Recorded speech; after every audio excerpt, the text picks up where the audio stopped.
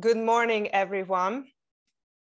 On behalf of VIV Worldwide, let me please welcome all our attendees to today's webinar.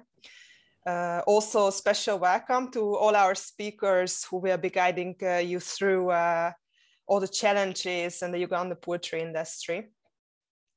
Furthermore, let me please also extend my special thanks to the Embassy of the Kingdom of the Netherlands for Uganda and Rwanda, and also Larive International B.V, who were helping us in the organization of this webinar. Let me please introduce the moderator chairman of today, Mr. Roel Mulder, the Secretary General of the World Poultry Science Association, also known as WPSA. Roel, the floor is yours. Okay, thank you very much, Diana. Well, as mentioned, my name is Roel Mulder from the World Poultry Science Association, and that's one of the oldest scientific associations in the world. And as scientific associations, we have members in all continents, so also in Africa. Nevertheless, we are looking for more possibilities to express our mission or vision or whatever, to disseminate knowledge on all aspects of poultry production, which whether it is small poultry, family poultry farming, or whether it is a highly intensified, let's say, automated poultry production. Well, we always are very happy to get the opportunity from the VIV organization to help with whatever meetings, organization worldwide. And also now for this occasion, for Poultry Africa, we are very happy to well, play our part. In Uganda, we have a branch, well, one of the 80 national branches of WPSA. And on this moment, I know that some of them are attending the webinar, and I hope that we will use this webinar for a very fruitful cooperation in the next, well, years. Well, we have a busy program, so I do not want to speak too much. And I think it's better now to start with our keynote speaker, which is Dr. Stephen Birungi. And to introduce him a little bit is, well, he has a very long experience in the pharmaceutical industry. And, well, he is founder and also current the managing, well, director of Alphasan, but I'm sure he will explain that to you. It's always nice to see that in this industry, people with a veterinary background, which he has, and also with a MBA, let's say, certificate, well, are active for business development. And that's also in his CV. You can see that he has very much a lot of, well, business approaches, business activities, initiatives to further develop for the further development of the industry in African countries. And I think, Dr. Birungi, the floor is yours.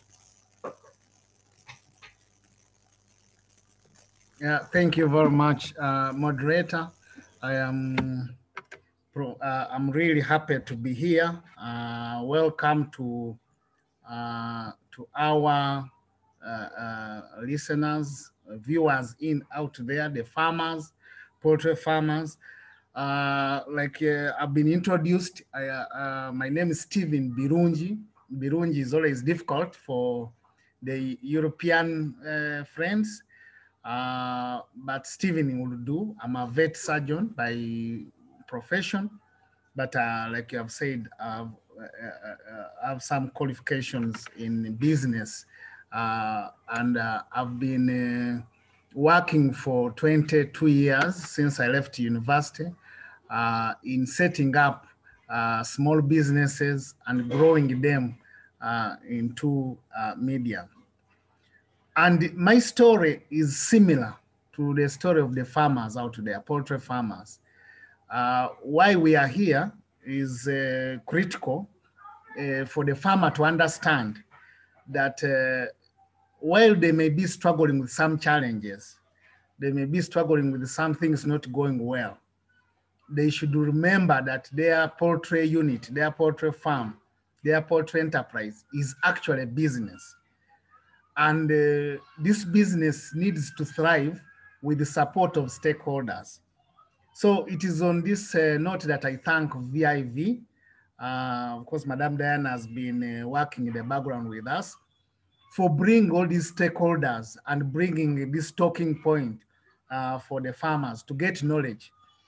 And in my next 8 or so minutes, I'm going to make the case why this is important and why a farmer who is struggling or the farmer who is doing well out there, poultry farmer, can even do much better if they hook up onto this gravy train we are calling VIV today.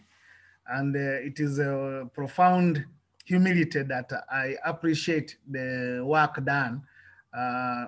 This poultry roadshow, I attended the one in Kigali about 2 years ago. I was a keen participant, and I saw what doors could be opened by just this interaction and networking.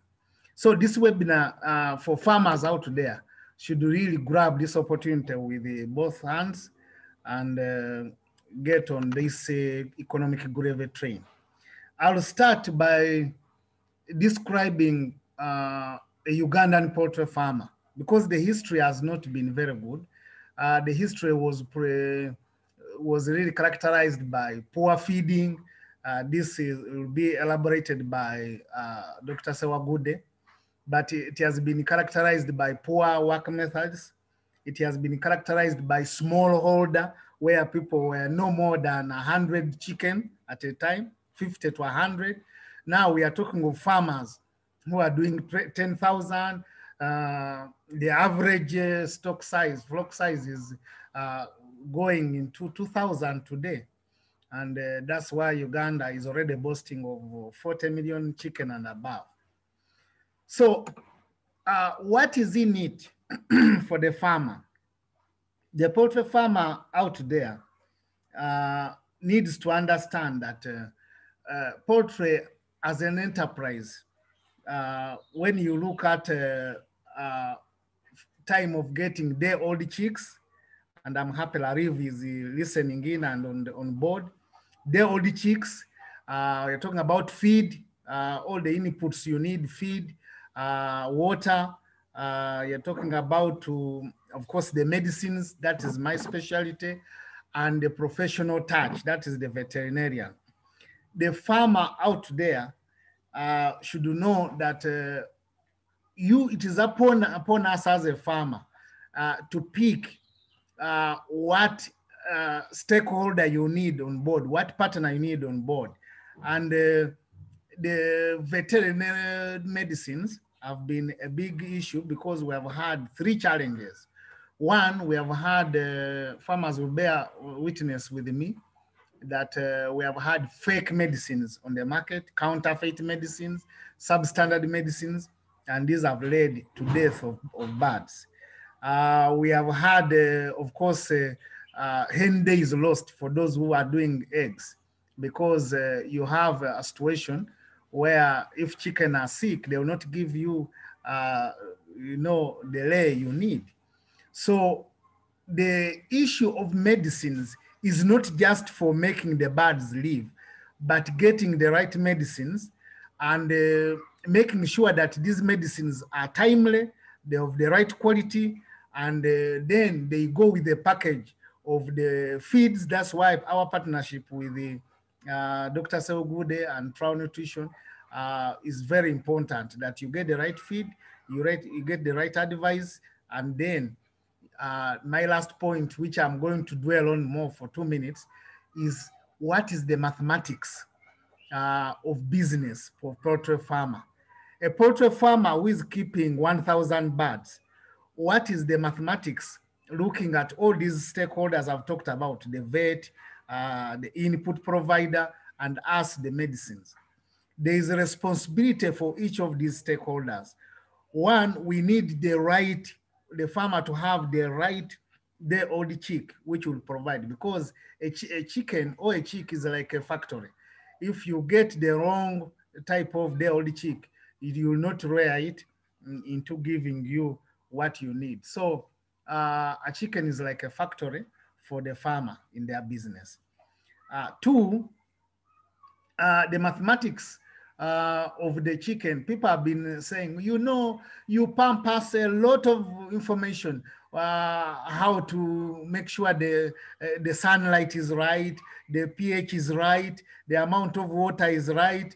We are talking about the management, but nobody gives the idea to the farmer that if you're doing all these things right and the health right, what does it mean in actual money terms for the farmer in terms of treating your birds timely? One of the things we have established as a company, Alphasan Uganda, is that farmers on average, by using the wrong medicines or using them in a non-rational way, they are losing up to 40% of their value of utility, financial utility, economic utility. Because if you are looking at 305 eggs for one chicken for a year, and you are talking about 40% of that, you are really talking a big loss. So our view as Alphasan Uganda is to make a partnership with all these people, these stakeholders, and we provide to the farmer the right medicine and in a timely way through the value chain, so that when an animal is sick, is treated just the right amount of medicine. It is strange coming from me, who is a manufacturer of medicine, to say use as little medicine as possible and do all the other things which we tell you, proper feeding, proper sunlight, proper water, all these things. So we are having an issue of abuse of medicines, and we are here as a company to help the poultry farmer reduce this abuse of medicine, pumping chicken with medicine, cocktail of medicines. You find poultry farmers are like, they are like, you know, a stockist of medicine. Their cupboard is full of medicine. This should stop, and all of us as VIV participants should hammer this medicine. Should hammer this message, so that there is rational use of medicine, so that we avoid resistance. We avoid, of course, you know, the crossover to human, because if people are not observing withdrawal periods for the chicken, then the farmer, if they take an egg which is laced with the residual antibiotics, then we may have issues of resistance to drugs. We already have bugs which are resistant to multiple antibiotics. So I'm here to preach the medicine, to preach the medicine fine, because I want to sell to you poultry farmers the medicine, but I also want to preach the rational use of the medicine, so that now as VIV, as we move towards Kigali, we shall paint the picture in tangible monetary terms, how using less medicines and doing all the other responsible practices, best practices we preach, like you'll see in the next presentation, how a farmer then makes more money and productivity becomes a reality. Thank you very much.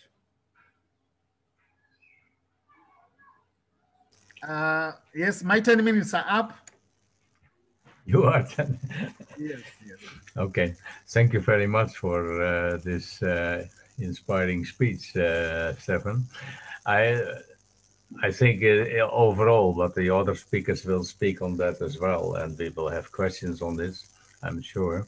It's all about competitiveness and about how to make a farm, well, at least a little bit profitable, but also to make an, let's say, a good use of ingredients, of good use of pharmaceuticals and so on. Thank you very much for this. And I think we continue with the next speaker. because I think several of the issues you raised will be covered by the next presentations. And the next speaker is Dr. Bouland. I hope I can pronounce it correctly, but otherwise I will just make it Bouland. Taneldisi. And it's quite good. Well, he is, let's say, the regional of the international commercial manager of ROS in the Middle East and Africa. And he has a very long experience as well in the field of, well, health. And of course, he also worked with a construction company, equipment industry. So he knows about production in many forms and many phases. Well, I think the floor is yours. Thanks, Joel.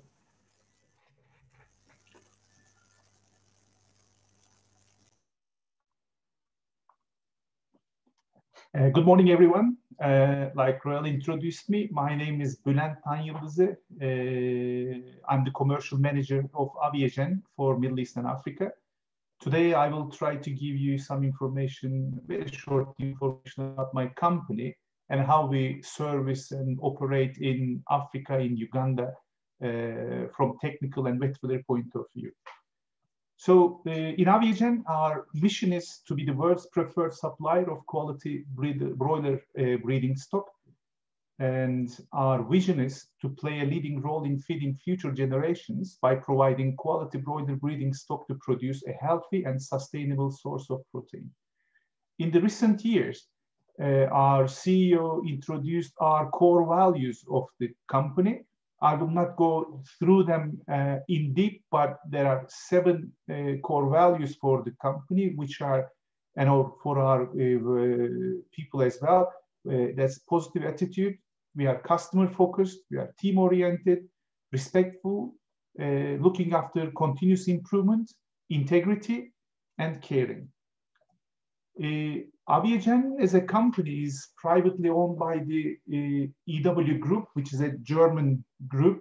It's a family-owned business, which is founded in 1928.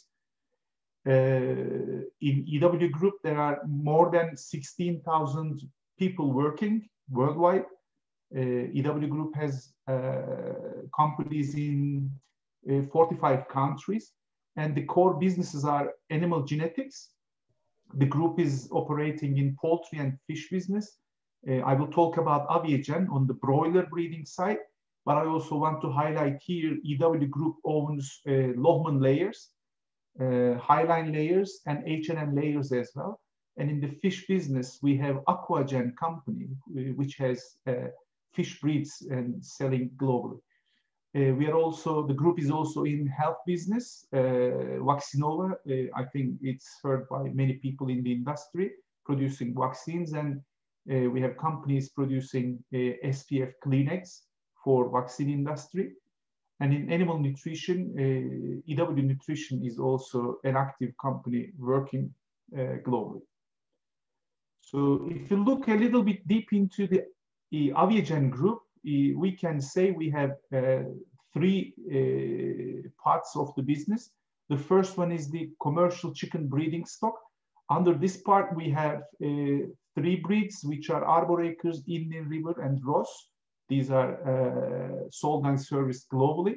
We also have Rowan range, which is a slow-growing bird, especially used in Europe, and specialty males generally introduced in USA.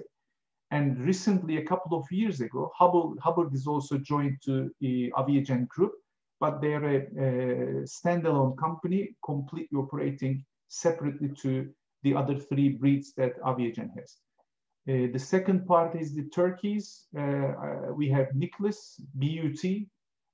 These are well known by the market and also operating in commercial turkeys business. And the last one is CWT Farms. It's based in the US and they are trading hatching eggs globally. So if you look at the global white-feathered chickens market, you will see here the markets for 2020, we estimated around 582 million. These are the parent stocks sold globally. And And Asia is the largest market, and today it's the fastest developing market. But the good news from this slide is Africa is the second fastest growing market, and Aviagen has big expectations from African region because there is a big potential, high population with low consumption. So we can see the market will be growing in Africa in the next years. And this is our breeding structure of chickens. Why I put this, I just want to highlight here, you know, the genetic improvement and pedigree selection is the core business for my company. So we develop the chickens for the markets, and then we start multiplying them at GGP, GP levels, and then selling parent stock to the customers. It's converted into broilers and going to processing and onwards. The process of genetic development to the chickens to become commercial is taking 4 years. And Aviagen is investing in the first 3 years of this business. It's a very expensive business to invest in. And I want to highlight Aviagen has invested $500 million in the last 5 years for the business. That's very important for the industry. And again, a quick look at the genetic selection criteria. In 1960s, what the genetic developers are looking for was number of eggs and live weight of the broilers. But today, it's completely different. It's much more diverse, and our geneticists are looking at more than 40 traits in the chickens. This is thanks to the technology used in the company. Today we have a very limited time, and I hope one day we can bring our geneticists here and they can show you how we develop chickens, what kind of technologies we are using, because Aviagen is the leading company developing technologies, use of technology, let's say, in the industry. And distribution is one of the most important part of our business. It's important to every customer, I think, globally. But I just want to highlight here, Aviagen has different production bases globally.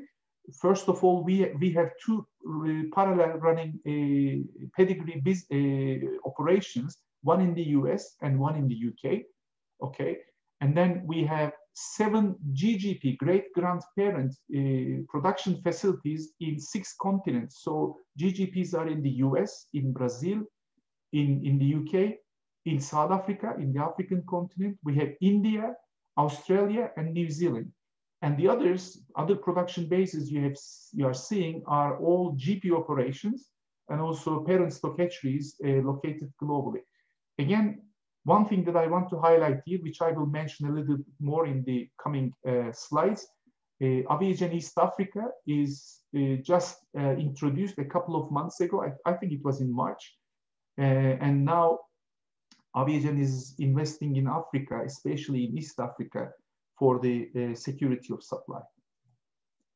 And this is our global distributor network. We are not only distributing ourselves, but we also have grandparents distributors in different locations.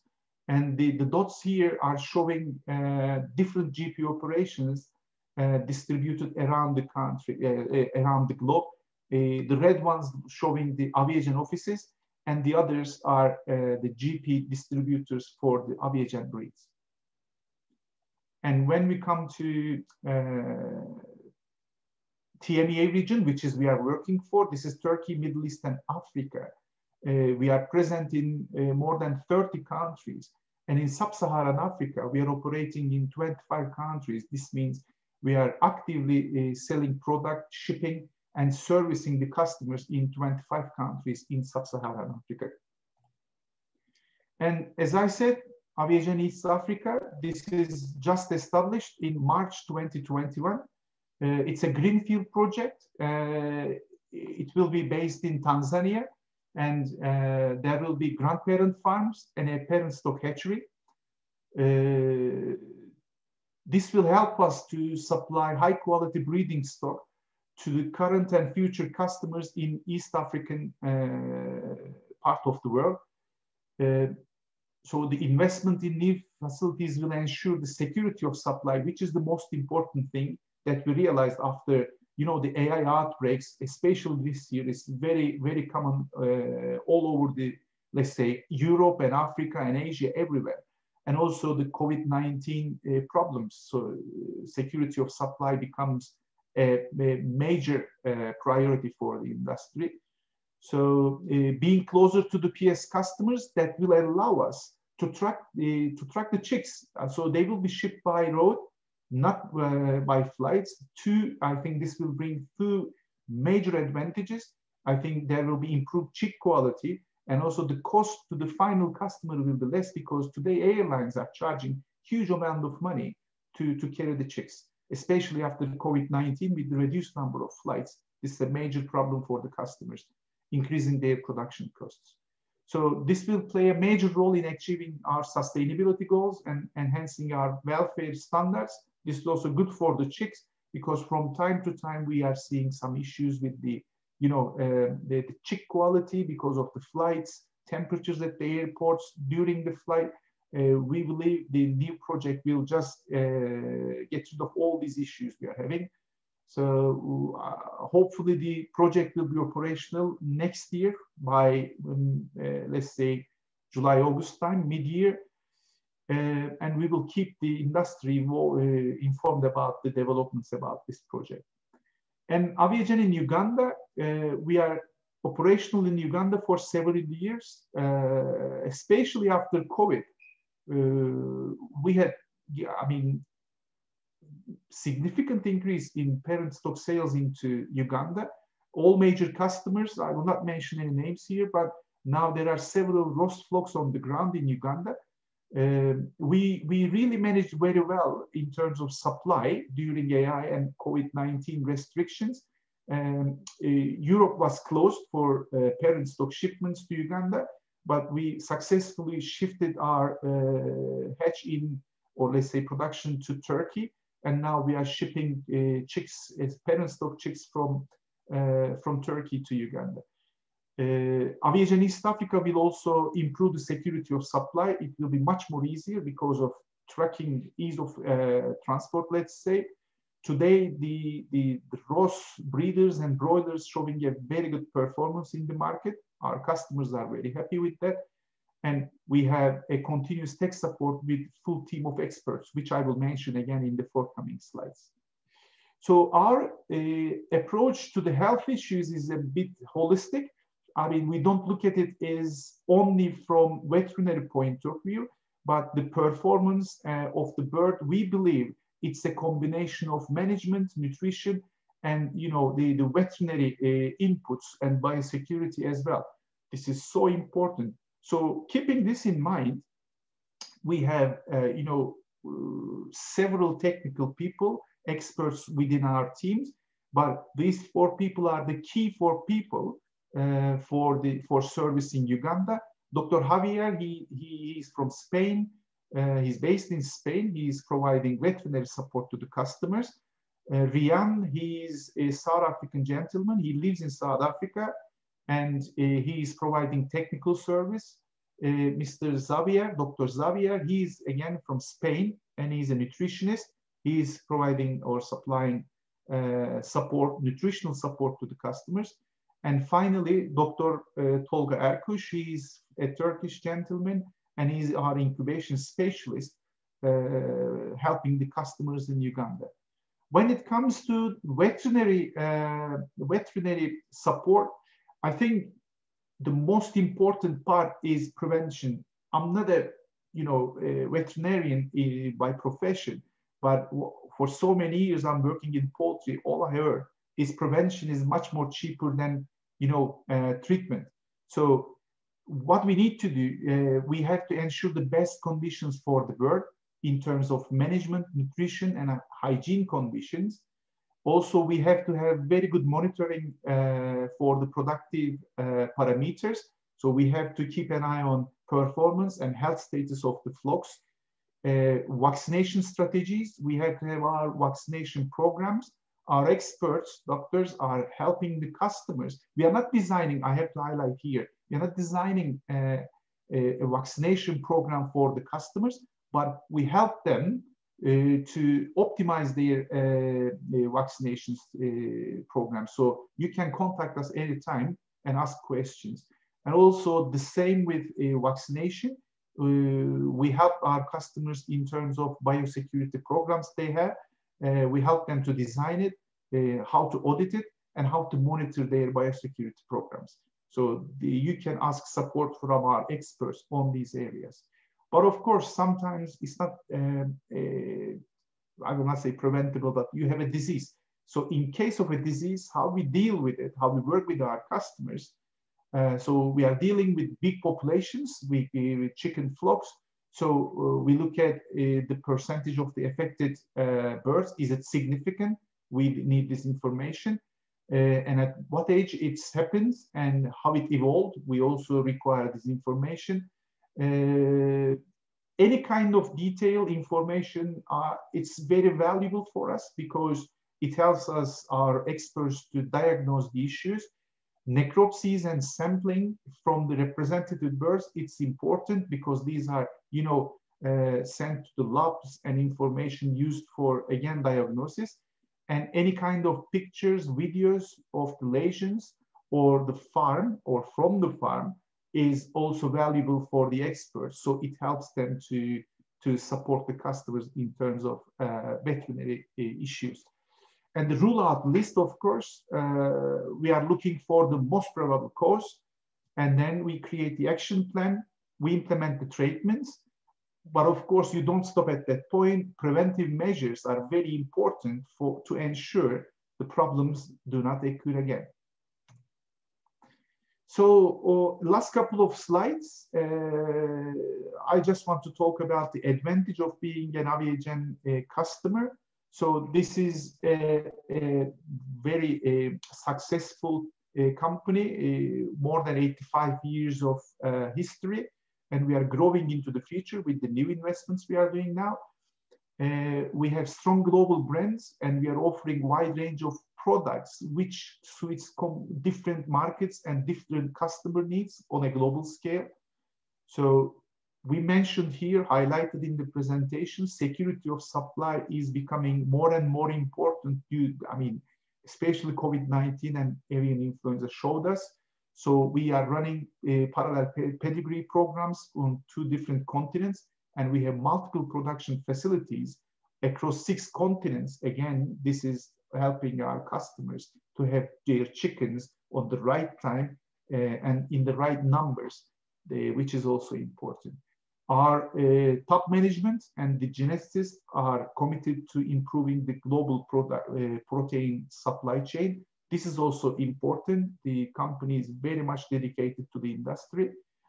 So there is a company-wide commitment to health, welfare, and biosecurity. I think the health of the flocks are starting from our side, and when we have to deliver you healthy birds, which is very important. So we have non-stop monitoring and execution of key programs to ensure consistent security of our supply. So global customer support, we mentioned about 4 gentlemen service in Uganda, but we have several other experts also supporting these people and also servicing the rest of the world. And we have a long-term commitment to poultry breeding and investing in the future of our customers. I just want to thank you. I couldn't watch the time, I'm sorry. I hope I didn't exceed my time. My name is here, my phone is here, and my email is here. Please feel free to contact at any time. We will be happy to help you and assist you with your flocks. Thank you very much for the opportunity as well. I just want to hand it over back to Royal.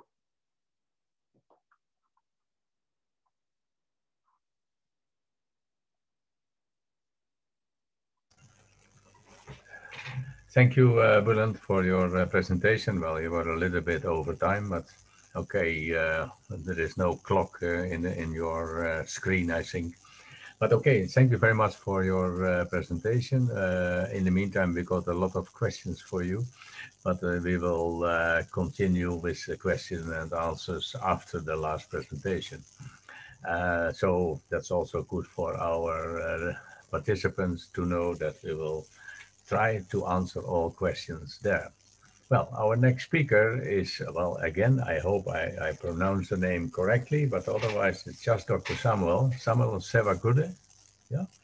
And he is, well, born and raised in Uganda, as he writes on his CV. That's, again, he is veterinarian on background, but also he has some qualifications in other fields, poultry management, and I was surprised to see agricultural production chain management. I'm not sure whether I know exactly what is meant with that, but anyway, he has a lot of interest besides just veterinarian science. And well, what I know from his CV, he has a lot of experience in consulting as veterinarian, and he is currently, he is the managing distributor of Trau Nutrition in Uganda. And Samuel, you have the floor.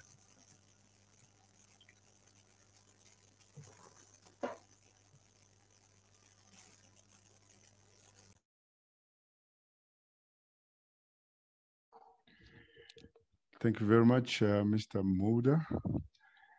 Good morning, everyone. Can you hear me? Great. So thank you for the introduction. My name is Samuel. My background is vet. I work for Trau Nutrition B.V. in Uganda as a technical sales manager.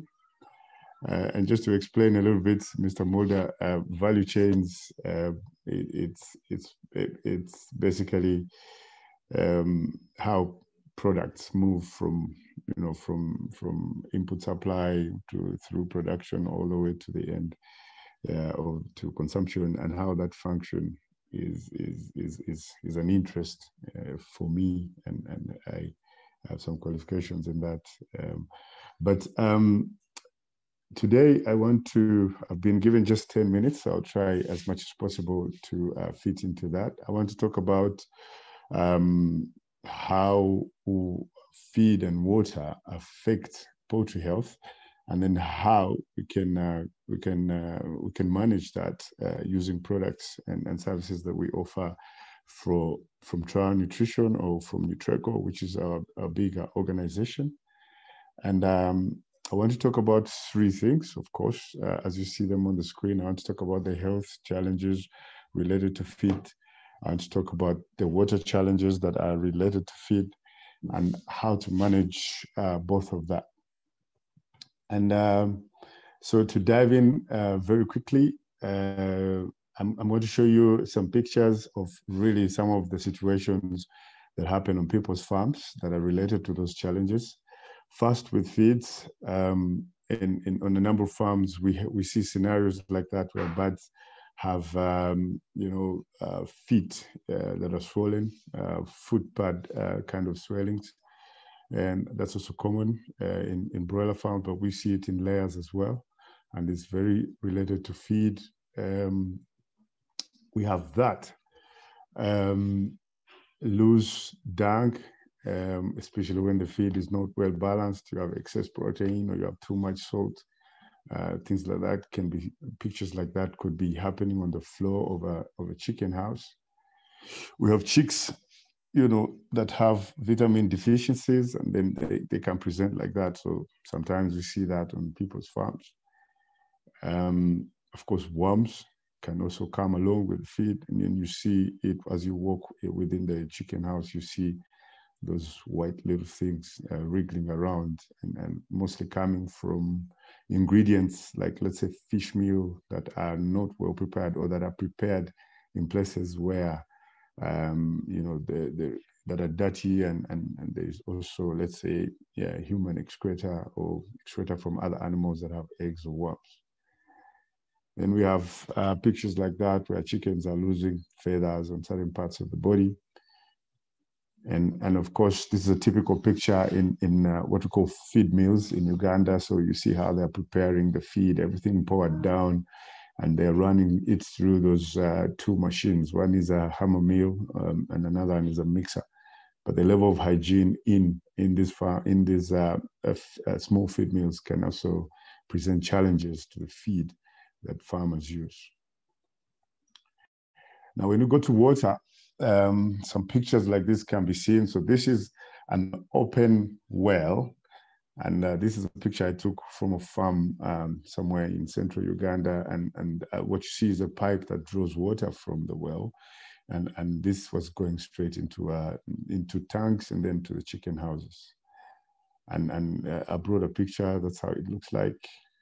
The pipe, as you can see, in the middle ground near the right. And of course, there are other animals as well trying to live within this. And so you see a frog. So if the frog is coming with disease and the water is already having bacteria in it and all sorts of other contaminants, then everything is just going straight into the chicken house and into the digestive system and causing problems with diarrhea, with bacteria, with infection, and distorting the process of digestion.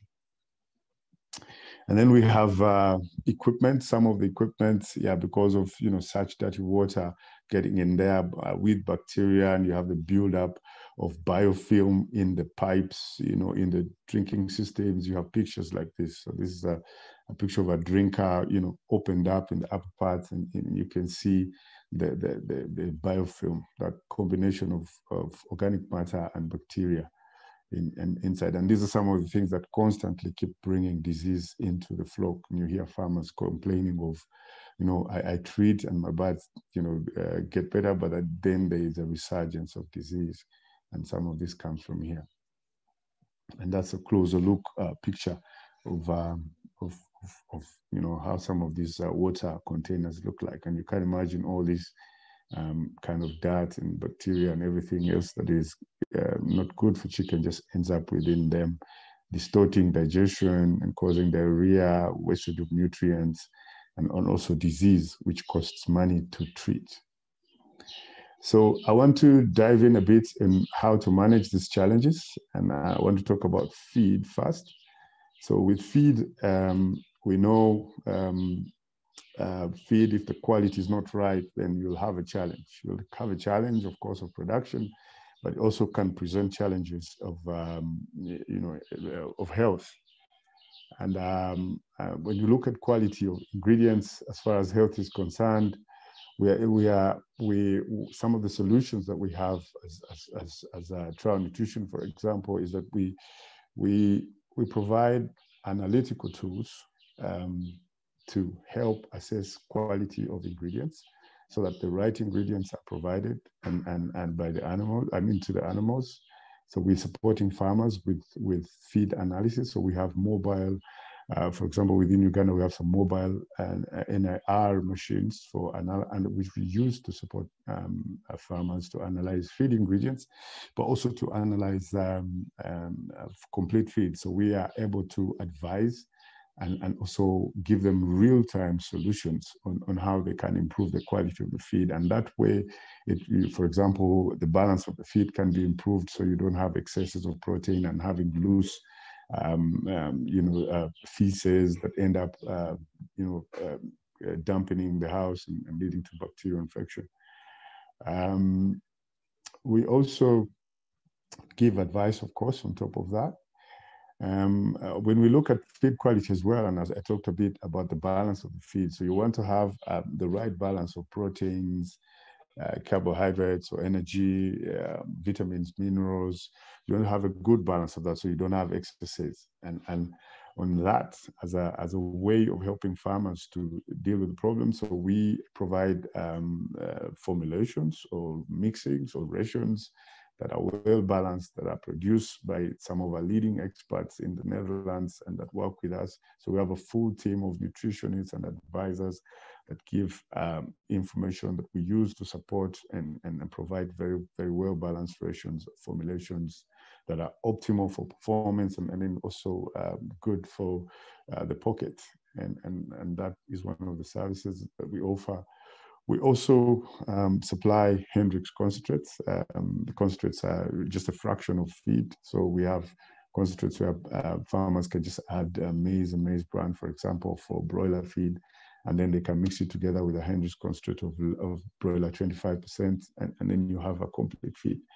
And this is providing, has helped to provide solutions in especially contamination of feed, for example, because in the past we've had issues with where we were, most rations were based on especially protein was coming in from animal protein, from fish meal, or what we locally call mukene. And that alone, we had seen, we always see comes out with a lot of problems, including, you know, impurities like sand and soil, but also with bacteria, salmonella, and everything else, bacterial, plus, of course, even worms. So if when we through our concentrates, we're promoting plant-based ingredients, so we will limit as much as possible the level of contamination with these feed solutions. The other one, of course, another way in which you can manage health of birds through feed is feed safety. And through feed safety, we're mostly looking at limiting the effects of mycotoxins in feed. And this we are doing through, we provide analytical services for mycotoxins. So we have tools, tools that provide results. Most of our tools provide instant results that you can have within, let's say, less than 10, 15 minutes. So we have mycotoxin analysis tools that we provide with some of our customers, but also to the general public. We offer this service, and this helps. So you can analyze the feed ingredients, you can analyze even complete feed, and advise this user of just about how much contamination is in and what you can do to solve that problem. So, and of course, we have products, we have toxin binders. We have toxin binders that bind mycotoxins, making them unavailable for, affecting the birds and causing disease. But we also have toxin binders that do beyond that, supporting the immune system and also improving, detoxifying the body and supporting the health of the bird as well. So we have those products with the name of Selco Toxo range. And of course, limiting bacterial contamination in the feed. We also have organic acid blends that we use, that we provide for our customers, put in the foods to control salmonella and all the other type of bacteria that could present health challenges to birds. A final slide is on water. So water as well, we look at the quality of the water. And we help farmers to, for example, assess the pH of the water, because the pH of the water affects the thriving of bacteria. So if you have a pH that is less acidic, then you have more bacteria living in there. The more acidic you make it, the less bacterial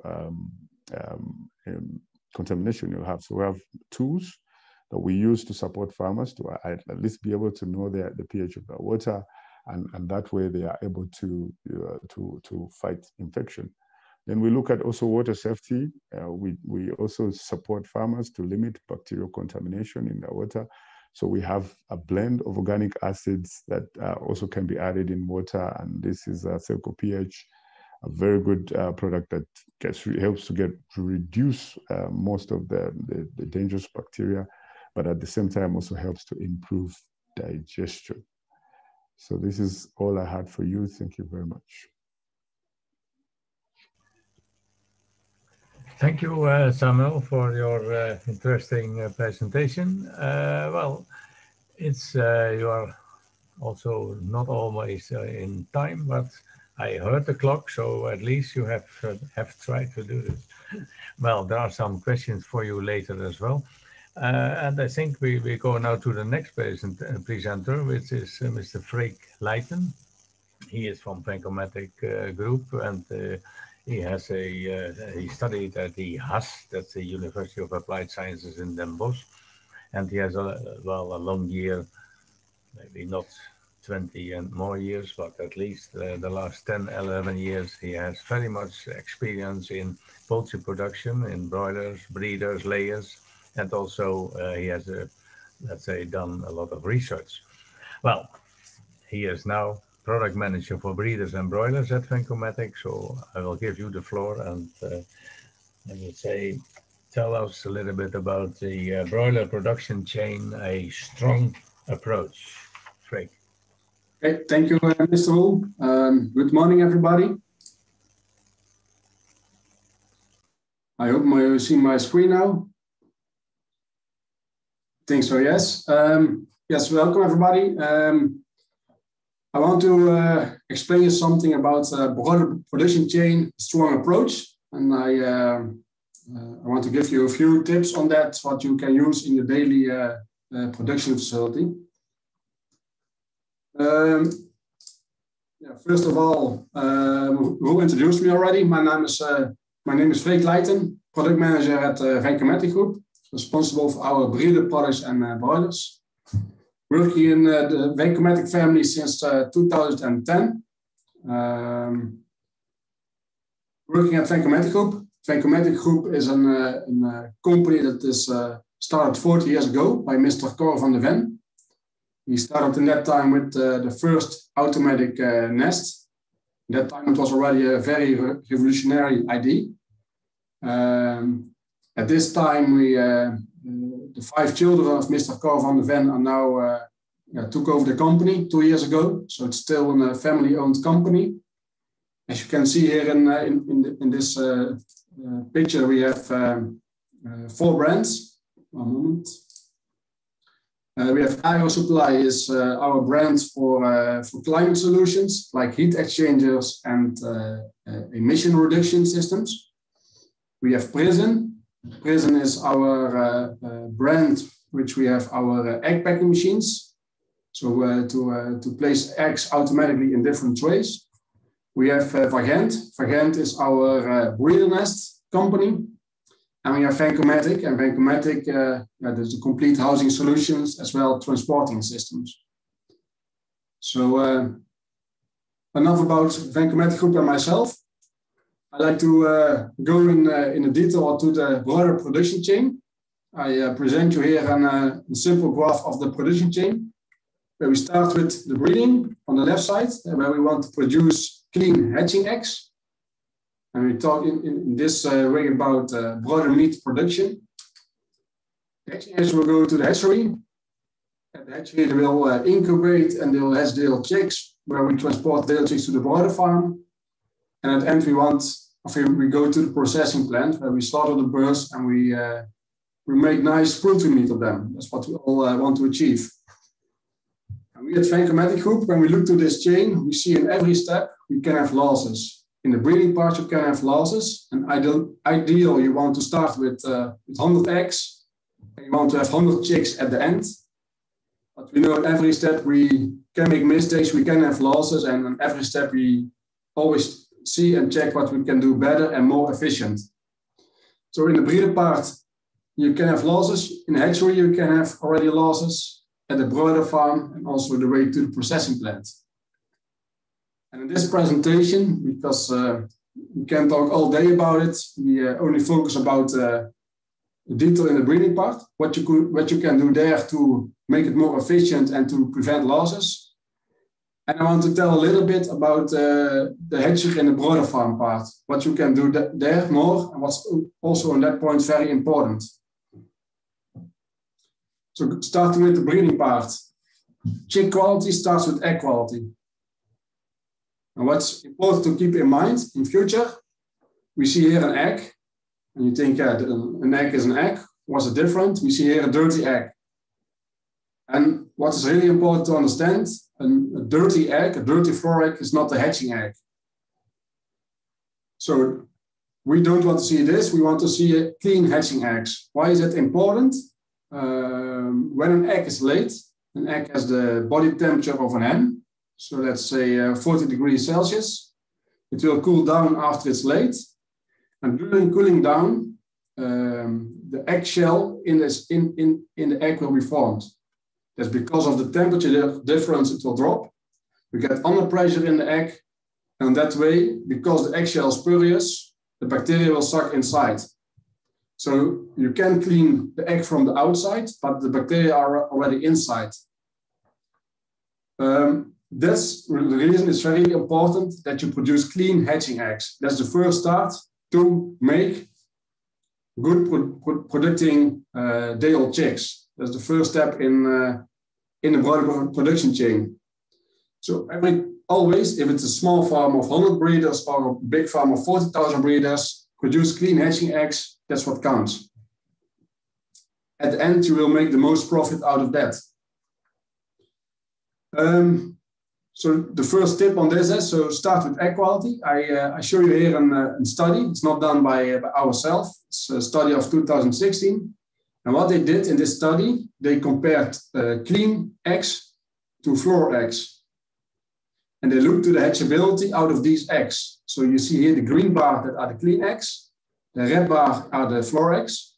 And what you see in this graph, you see the difference between the hatchability of our average 80%. So we see with clean hatching eggs, we see 18% more hatchability out of these eggs. When you took that in account in a farm, and I took here an example of a farm of 40,000 breeders, when you say that produce average 170 eggs, and you say I have 5% floor eggs or 3% floor eggs, so 2% difference, it costs you 80% hatchability. That is on every flock almost 25,000 day-old chicks. So if it's 1,000 breeders, the calculation is the same, but the effect is huge. So we don't see only less hatchability. Also, you see in this graph they can hatch. You have hatching chicks out of floor eggs, but they are contaminated. You see the quality of those chicks is less. So you have more second grade chicks as well. You have more mortality in the first week. Now, our solution for that, because we are a supplier of housing equipment, is the Verhead nest. This is an automatic roll-away nest. I don't go in details. I can explain what's the most important. You want to lay that the hen goes inside the nest and lay the egg. Because in the nest, we have a clean nest floor. When the egg is laid, it will roll automatically to the egg belt because the floor of the hen is on an inclination. And you have a clean hatching egg. And that's where it all starts to produce good performing broiler chicks. Now, the last 8 years, we did a lot of study on the nest itself. What I told in the beginning, we have the first automatic nest 40 years ago. But we see by genetic evolution, the broiler breeder hen is getting more and more sensitive to perform and to find the nest space. So it's more and more important that everything in the house is correct. It's not only the nest, it is the layout in the house. So where you put the nest in the house, as well as the position of feed and drinkers, the lighting position, the slat width, it's all important for the ideal layout to get the maximum number of eggs inside the nest. And we really can help you to think for your situation what's the best solution to start with an automatic nest and to produce clean hatching eggs. The second thing I want to explain, on-farm hatching. And on-farm hatching is probably something new, but you never heard of. And I want to explain it in global lines. We see well begun is half done in this slide. And we see here two different processes. We see the traditional system and on-farm hatching. Now, how it looks like? We start with incubation. So the first 18 days in the incubator. After that, we will candle the eggs and we transfer the incubated fertilized eggs to the next step. And there's the big difference. In the traditional system, they will hatch in a hatcher. So incubation day 18 till 21. In on-farm hatching, what's different? We transport the eggs to the farm, to the broiler farm, and we hatch the chicks over there. So the big difference is in these systems, transport chicks or transport eggs on the other end.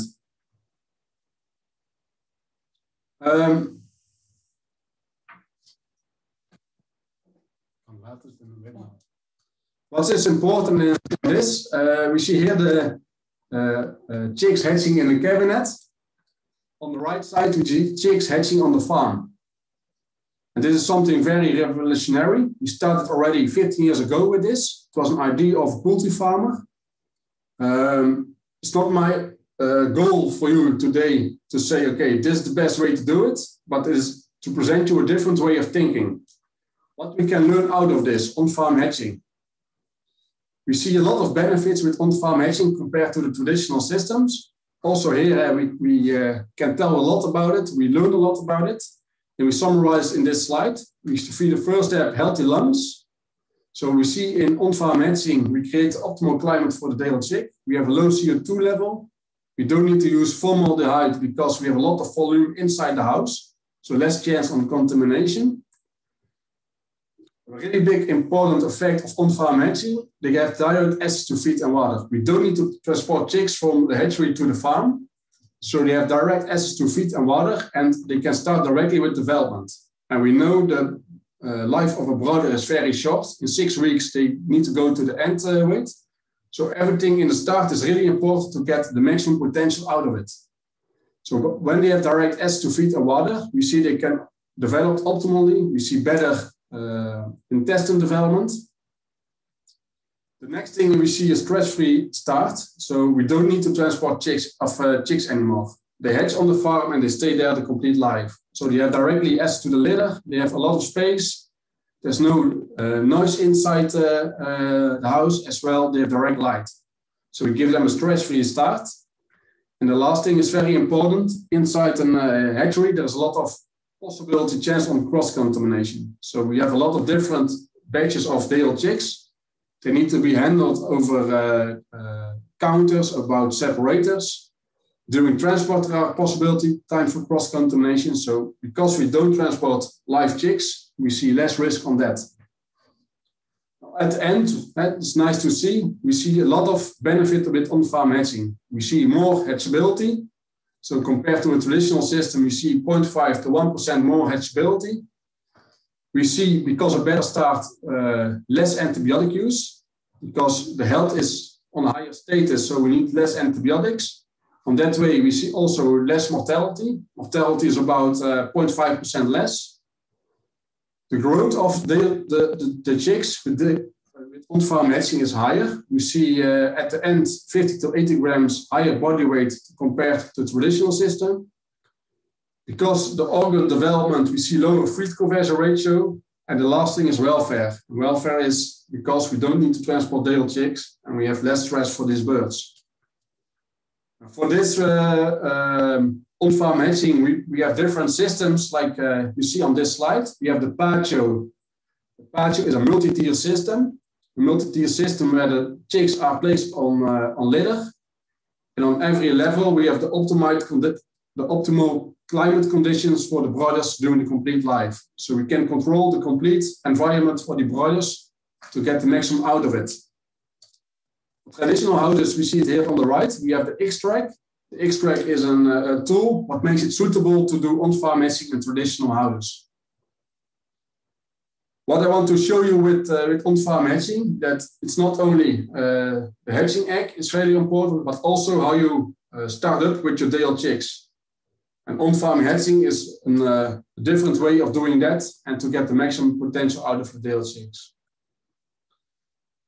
So to summarize my presentation, gentlemen, the take-home message, really important when you see challenges, where do you want to improve the conditions in your production chain? You want to start with hatching eggs. You want to start to focus on the startup of your day-old chicks. Focus on your input material. So when you buy day-old chicks or when you buy hatching eggs, it's really important you know what they're coming off and the quality of that. Focus on your conditions at your broiler farm because the life is short. They grow very fast. So every hour, every day is really important at the broiler farm. Evaluate what's the most beneficial for your own situation to invest and ask always advice. So see what you want to improve and then choose where you want to invest. And at the end of all for today, always love your chickens to get the maximum out of it. I hope it was clear, my presentation. I thank you for your attention. And I think it's now time for the discussion and the questions. Thank you, everybody. Thank you very much, Freek, for your clear presentation. Well, and I hope that we will have several questions. But Okay, we are now to the question and answer session. We are a little bit over time, but I think we still have a possibility to answer several of these questions already raised. And I think, Dr. Stephen, you were the first to start this morning, so you have waited the longest time for the questions. Because at the moment you started already, there was a question for you, and because you also mentioned the possibility for fake type of medicines and so on. So one of the questions came to you was, how can a farmer be assured that they have the right medicine or the right drugs, or that they are of good quality? And well, how can that be assured? Because there is some doubt about it. Maybe you can answer that. Yes, thank you. You can't be sure. All you can do is try to put measures to prevent it. First of all, by providing information. Some studies in the market have shown, unfortunately, farmers out there, that 50 to 60, some studies are even exaggerating it, we think, saying even at sometimes 70% of saturating inputs, medicines are fake or counterfeit. You know, something being fake could be that it could be a legit drug, but may be using misleading labels, misleading dosage rates, and that could be a reason for underperformance. So yes, if a farmer in poultry goes to the market, there is a chance that 6 times out of 10 they go to the shop, they could get something fake in some form or manner. So there are measures we as Alphasan Uganda are putting in place. We are incorporating traceability practices where a farmer can check directly with us if this drug is from Alphasan. But also what we have found is that we are encouraging local manufacturing.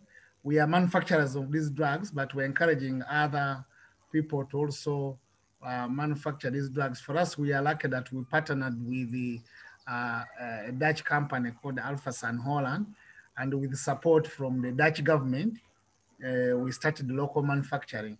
We have been a guinea pig in this area with a lot of suffering, just like farmers are going through financial challenges. We had to go through them, and now we are succeeding, we think. So our success will be the farmer success, that we shall lead the way in championing good medicines and quality medicines. But what you need to do, you do 3 quick things. 1, buy your medicine from a fully registered shop or drug shop. Don't buy medicines sold like beans in the market. Please don't do that.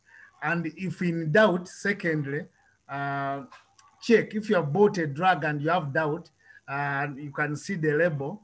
Sometimes the vendors or the technical representative will be known. Call and say if this batch is from you. We are incorporating a method where you can scratch. You can scratch like we used to do in the old days of scratch cards for airtime, and you can just reveal a code. Then you call back to the vendor and you say, is this a legitimate product? The third thing which you can do as a farmer is, we are facing an epidemic. I know as farmers, I'm a farmer myself, we want to cut costs, but farmers have the vice. Somebody was talking about cannibalism as a vice. We have a vice of self-diagnosis, self-treatment. Please, let's try to use the professionals, the veterinarians or animal health workers to help us to diagnose the problem, because you may think the drug is the problem, but you're actually mismatching a drug with the wrong problem.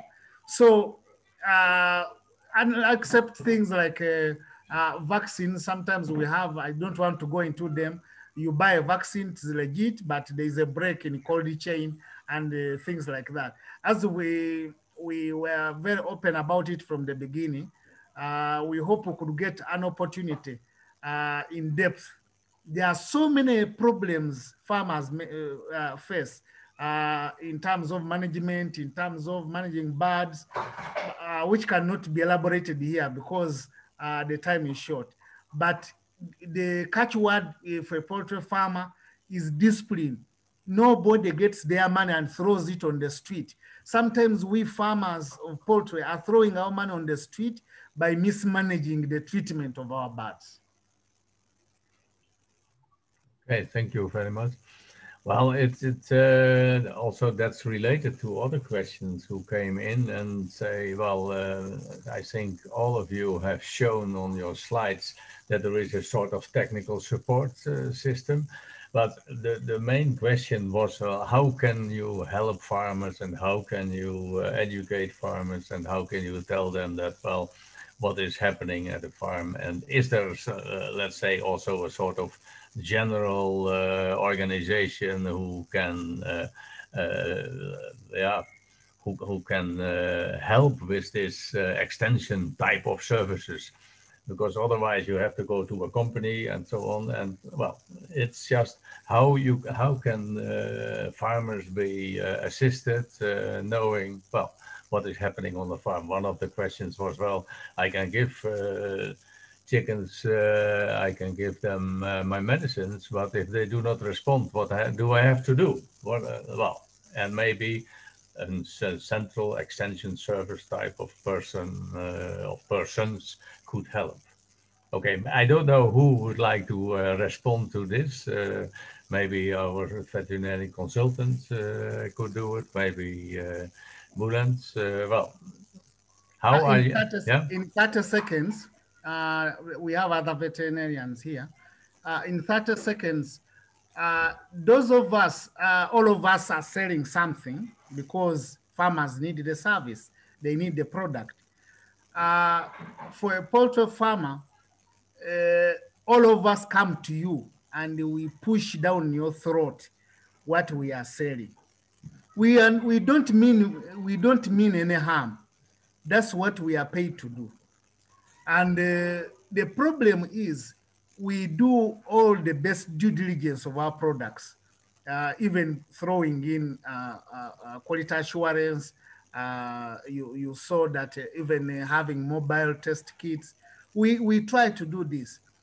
But as businesses, just like a farmer is a business, you buy what you need. So we sell what you need. Okay, sometimes you don't need that much. We know that, and that's what we have said.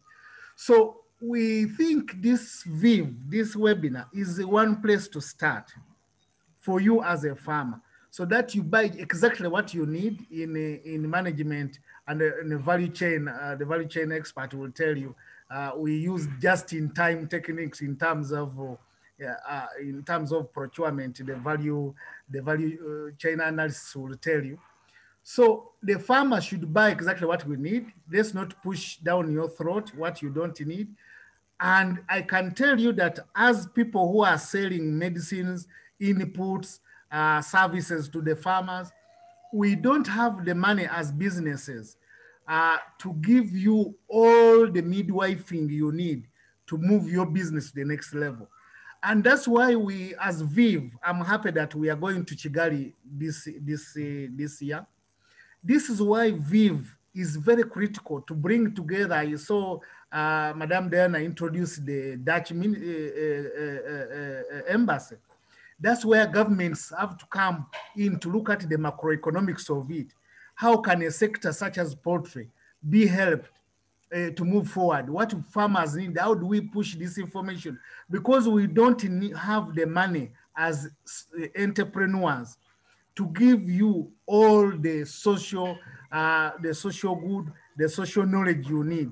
We can only do so much, but organizations like VIV, funded by maybe the Dutch government, maybe partnering with the Rwanda government, the Uganda government, look at this overarching this overarching, this 360, the helicopter view, how the policies can be given that the extension worker in the village where our medicine is going is giving the support service to the farmer. So we need to work as a partnership, and we think the glue will be this VIV, not just doing this webinar or a seminar in Kigali, but actually having that interconnection between the private sector and the governments. That is going to be a clincher for people who are farmers not to drop off the gravy train. Okay, well, Samuel, would you like to say some words? Well, not too long, please. Not too long, please. Of course, not too long. I have about 2 comments. Of course, originally extension was really with the government, being done by government, but over the time we've seen that it's not really effective. The government doesn't have enough people to reach out to everyone. So now I see that our extension has moved and the advisory service has mostly moved to the private sector. And through the private sector right now, it is, the likes of people like me and Dr. Birungi representing different organizations, selling different products, mostly suppliers that are trying as much as possible to solve this problem through educating farmers. And we do it through TV, through social media, WhatsApp groups, through radio, through farmer trainings. Physical farmer trainings have been not happening now of late because of COVID, but that is the approach that has been there. Now, as a way of solution, I think, and just to add a bit to what Dr. Birungi is saying, we have to think it through collaboration, and we can collaborate in the value chains. For example, there are 2 ways in which we can collaborate. Farmers can come together and form groups. So you have sort of like vertical integration, or not vertical, but you have them coming together collectively to, the small guys coming together, forming a group. And in that group, they can be able to put up their voices and even hire or at least request for some sort of extension services from whoever, demanding for where they need to be educated or where they need to have a service in extension. That's one. The other one could also be the same players within the value chain coming together in some kind of, let's say, platform. Yeah, so you have the inputs, the major players who are the major actors, and then the actors that are supporting the likes of NGOs, even the government, and everybody else that is providing a service around, coming together maybe routinely to talk at a platform where they can exchange views and air out what they need. And through that, there could be possibilities, for example, of saying, look, we can form a platform that is going to be helping on the extension front, so that you have non-biased information just coming and it's collective and it's meeting the needs of especially farmers. Okay, thank you. Well, Bulent, I had, you would like to say something about this subject as well, but I also have 2 other questions for you. You spoke about mycotoxins, as far as I remember, toxin binders, I think. That wasn't me, I think. Oh, was not you. Oh, that was okay. Then it was the wrong question. Well, then I have one other question. You mentioned about your East African, let's say, facilities started earlier this year in Tanzania, and the question was whether you also would do these in Uganda or Okay, quick answer. I think Tanzania is chosen as the hub, let's say, for East Africa. That operation will be supplying 8 different countries, including Uganda. So this is where we have, road access to East African countries. So it will be in Tanzania. There is no plan for an investment in Uganda. Okay, well then one other question. You showed all the traits you are looking for when you are in your breeding programs. The question was, is cannibalism also one of them? I'm not 100% sure if cannibalism is something that can be looked at a genetic level. but I know they watch the behaviors of the chickens closely because we have very developed or progressed, let's say, techniques they use. I'm not 100% sure. Again, it's a veterinary, it's a genetic thing that you can look into, but they consider everything that they can watch. So it's a part of the development process, I think. Yeah, okay. Well, then I go back to Samuel, because the question was on the mycotoxin binders and what type of toxin binders you had, well, in mind, and whether they were clay-based. That was the question. I'm sorry that I misunderstood that it was for Aviagen. Yeah, of course, the toxin binders are all clay-based, smectite clay, to be clear. And we have three types. So we have the basic one, which you call Toxo-MX. So it really just helps to bind aflatoxin. Then we have Toxo-XL, which takes on 2 more levels. So it will bind aflatoxin, but can also bind of the other mycotoxins. You're talking of DON, Zeath, ochratoxins, and the rest. But it also helps with helping to improve immunity, and also to in detoxification. So we have sort of like broken down the products depending on who we are reaching out to. So there are those that are affordable and basic for every farmer, and then there are those where we reach out to certain niches within the farming community, and we try to address those other extra issues, because we know mycotoxins, for example, they affect immunity. They can cause all sorts of damages that could lead to even bacterial infection taking charge or taking over. And then we want to support that. So we have categories, and they're available locally in Uganda. We are educating farmers about them and telling them how we can match the products can match some of the challenges that they're facing. Okay, thank you.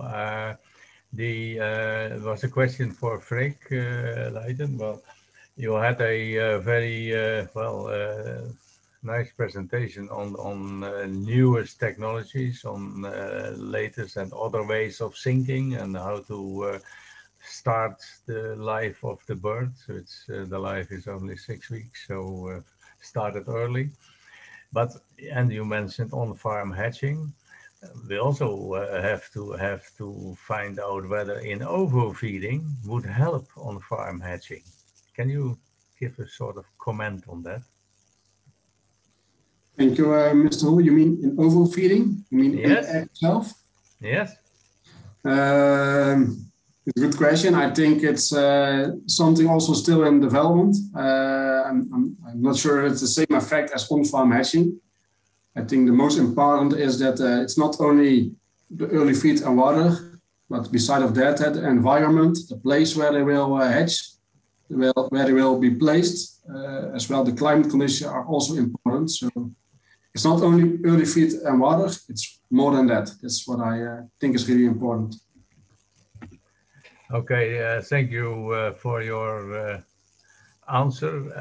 Well, I just thought that, well, that also is another way of thinking on how to give birds an early and good start, because that's the beginning of everything, or as you said in your CV, at least it's half the work. Well, yes. We have still some other questions, mainly concerning the, let's say, some veterinary aspects and dealing with administration of medicines. And in the meantime, as we take a little bit too much time of everybody, we have to finish here. And from the VIV organization, the presenters will be brought in contact with the people who sent in the questions. So I think on this moment, it's better that we finish our webinar. I think all of you, the presenters, for your time and for the very concise presentations you gave. I thank the participants for their questions, and it was a pleasure doing this. And now I think we go back to Diana, and Diana will close this webinar, and see you all in Kigali. Thank you so much, Roel, and also thank you so much for the speakers for this very informative session. It was great having you on board, and to all the attendees who were watching the last hour and a half. All the questions that haven't been answered, we will bring to our speakers personally. And if you would like to rewatch this webinar, the recording will be available on www.poultryafricaevent.com. I would hereby like to close the webinar, and let me wish you a nice day further.